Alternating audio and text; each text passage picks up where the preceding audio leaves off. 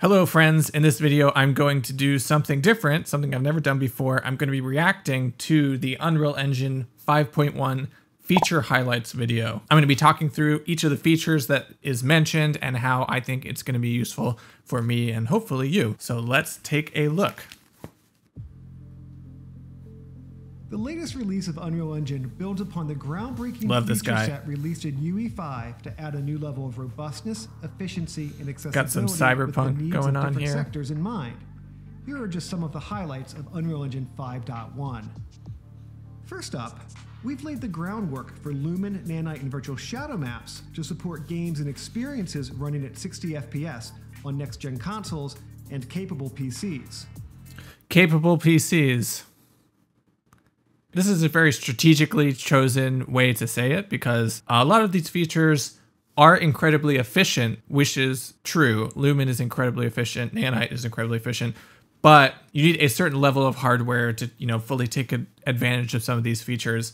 If you're interested in kind of the minimum specs that you need, like absolute minimum, I've made a video which I'll link to that kind of covers, like I said, absolute minimum specs that you need to start with Unreal Engine. But as you start to use some of these tools, you'll kind of start to feel out what technical limitations you have from your PC. But I think for the most part, I've been pretty happy with how we've gained more features and they've become more efficient over time. Lumen looks almost as good as ray tracing at this point, but is much less taxing on your computer, which is incredible. So just wanted to call that out. So fast-paced games and simulations can run without latency. Nanite has been updated with a programmable rasterizer to allow for material-driven animations and deformations via world position offset, as well as opacity masks.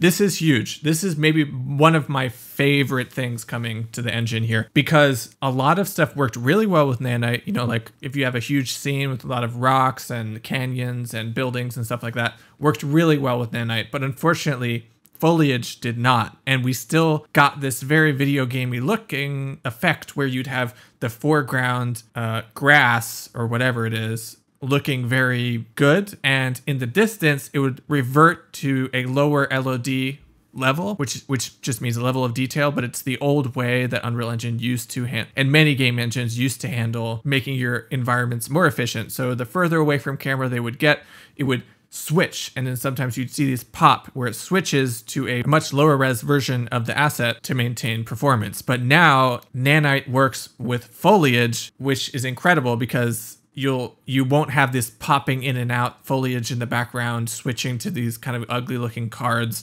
I have another video as well talking about this particular feature, as well as my favorite features from this release and how to actually use them. So I'll link that video as well. But this is probably my absolute favorite feature that in this update. It's so powerful. It will change a lot of natural scenes for the better. And you just switch it on. It's really not difficult.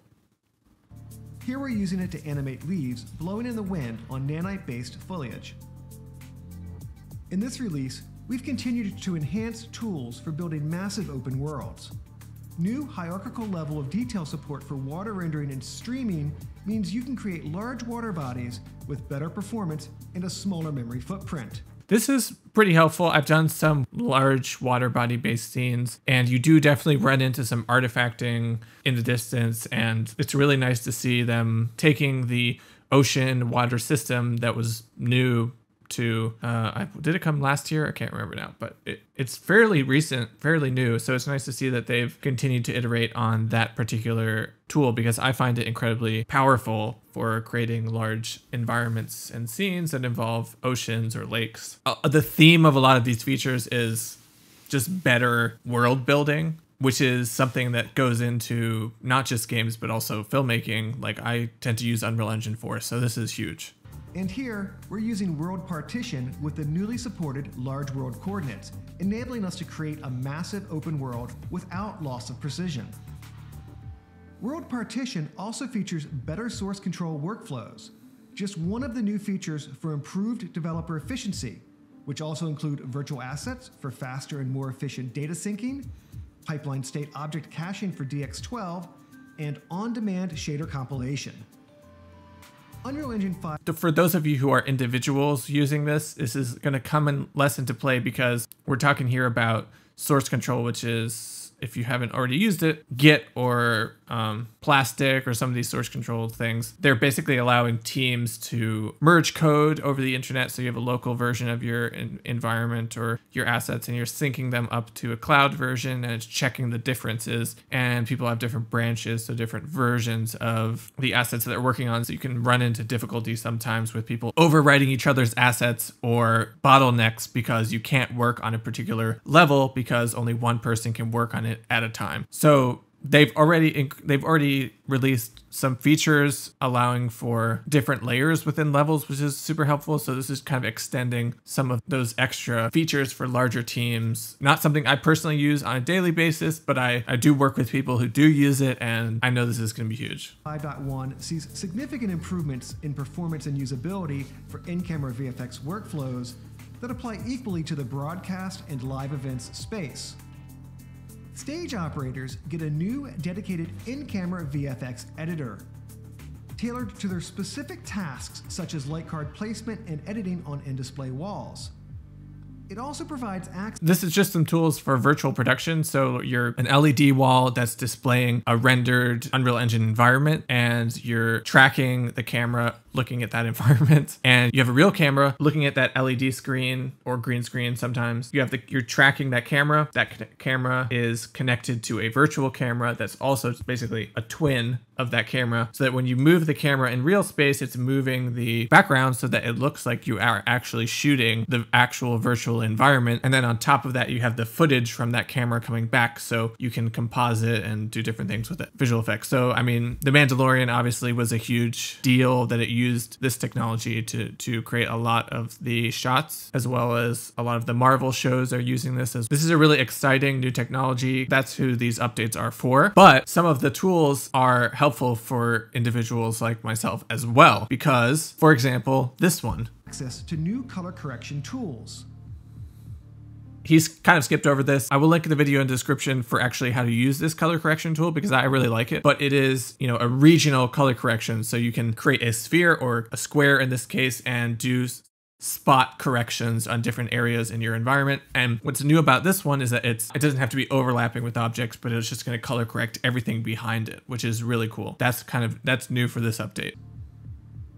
The virtual camera system is now more responsive and reliable, and features an updated UI with a modern, camera-focused design.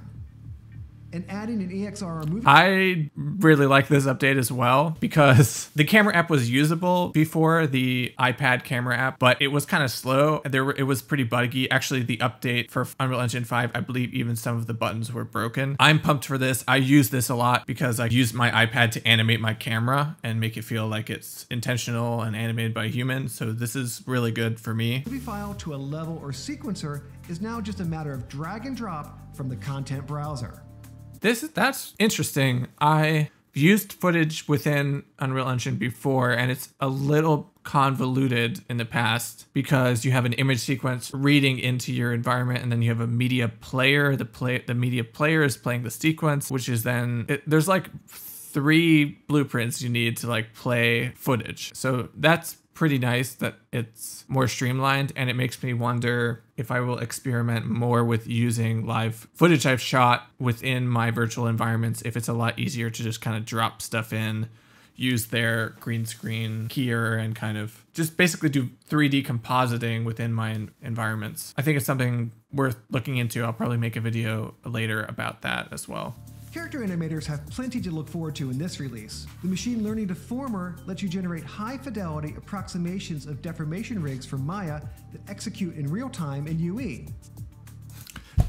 This is crazy. I mean, I have a background in character animation in Maya specifically, and some of the stuff that they're able to do in real time here it's wild. It's wild. That was probably the thing that was the most frustrating for me as an animator, was the speed of the rigs I was using. I could do so much more work if the rig itself was just more real time, more smooth. So this is really amazing to see what they're able to do in real time. On another front, Control Rig continues to expand toward fully procedural rigging. Now you can create a single control rig asset and use it for characters with different skeletal proportions and properties. Improvements to That's pretty cool. I've not rigged in Unreal Engine yet, but I probably will need to at some point. Sequencer includes support for constraints. Ah, thank you. And easily create and animate relationships between any control rig or actor. Oh my gosh. This is really, you need this to do character animation. This is like the basic thing that you have to, like picking up objects, they need to snap to your hand. Like that's really helpful. Like just imagine animating a character reaching down to the table and picking up a pencil. Are you animating the pencil and the hand to somehow... The only way to make that look convincing is if the moment your fingers make connection with the pencil, it switches to be parented to the hand now, or vice versa, however you want to do it. So that when you move the hand, the pencil comes with it. Basic stuff. But this is kind of difficult to do in Unreal Engine before, so this is very helpful. For example, making a camera always follow a character, or keeping a character's hands on a steering wheel.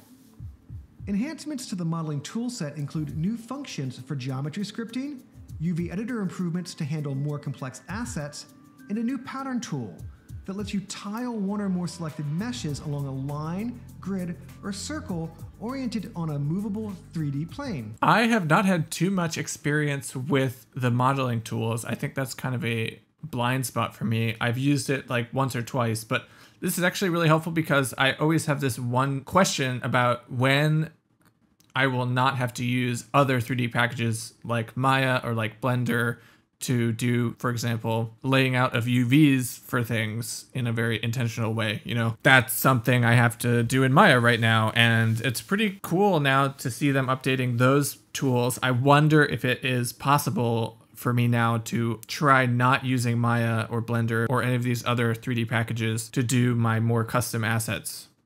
I mean, I see a lot of tools here on the left side that I know will be useful, so I think we might be getting there soon. We'll see. I'm curious to see what the limitations are as I dive more deeply into it.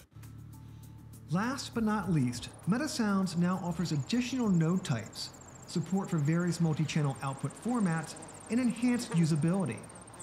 We've also introduced Soundscape, a plugin for procedural ambient sound generation. These are just some of the highlights of what's new in Unreal Engine 5.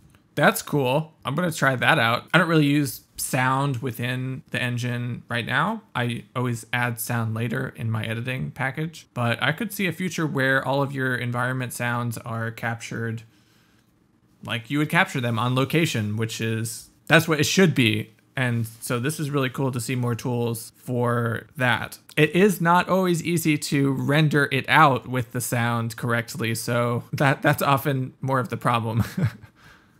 5.1. You can find out more on our What's New page, where you'll also find a link to download the release if you're a new user. Otherwise, it's available right from your Epic Games launcher. Enjoy. Thank you, I will.